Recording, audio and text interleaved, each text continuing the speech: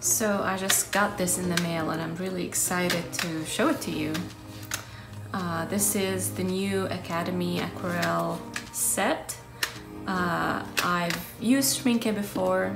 I've used their artist quality pans, the Schmincke Akademie, and they have been wonderful, but I saw this online and I loved the size so much and I just had to buy it and take a look and review it.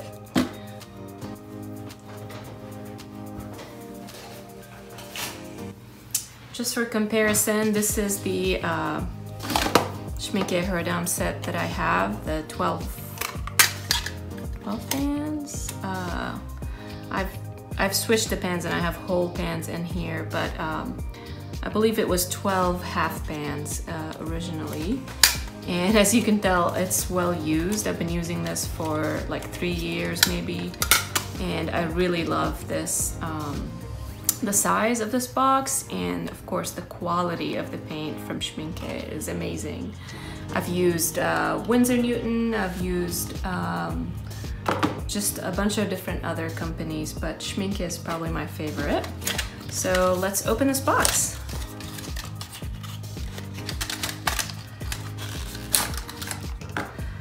So here we've got this funny looking long thin box that I just think is so adorable. And here's the old one for comparison. I saw this on a website online and I haven't seen any reviews for this box, and so I quickly bought it. I think it was about maybe $50, and it comes with 12 pans. 12 Yep, 12 pans. It is the Academy grade, the student grade, so I'm wanting to try that out. I've never tried them out, and just to see what the difference is between the two in terms of quality. I doubt it's gonna be a big difference, but we shall see. But yeah, isn't this cute?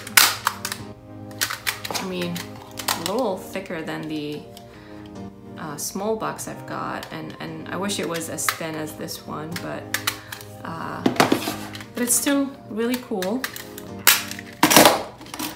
So get this out and get those colors opened up and used.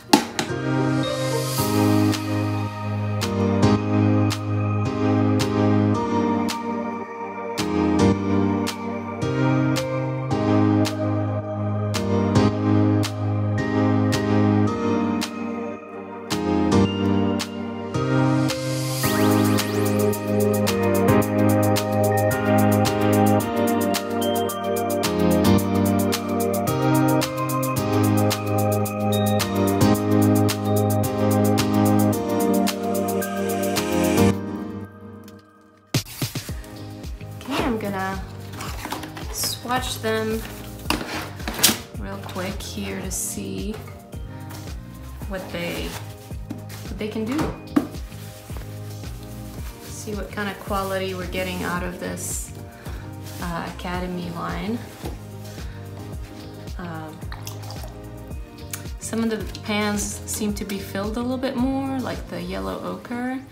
I am glad that they included a white. I love having a white in my set. Of course, I don't care for the black, but I wish it was Payne's gray, but it's not. All right, let's see. Well, they do wet really beautifully, very easily. Wow, I am really impressed by that. Super quick to activate.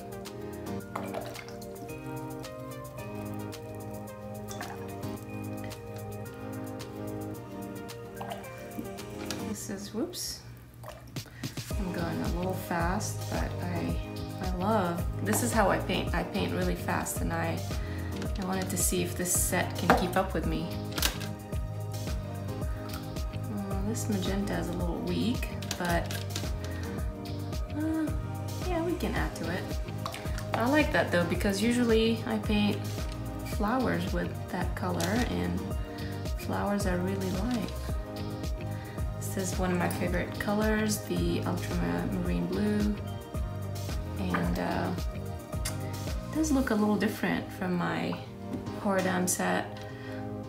It's yeah, this set just seems to, I don't know how to describe it. The paints seem to have a more transparent light quality, not as intense for sure, but they do flow on the paper so quickly and easily without much effort, and I love that.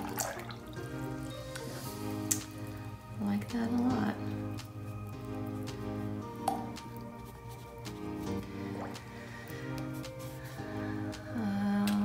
This is a color I never use. Don't like it, I don't know why. I like more natural greens that I can mix myself. Like with ultramarine blue and yellow ochre, you can get a much more natural looking green, I think, like for trees or any kind of like vegetation. This is a kind of more like sap green, I guess, which is probably the next color here. Yep, close, but you can see this is more interesting. I don't know, I only feel that way with green.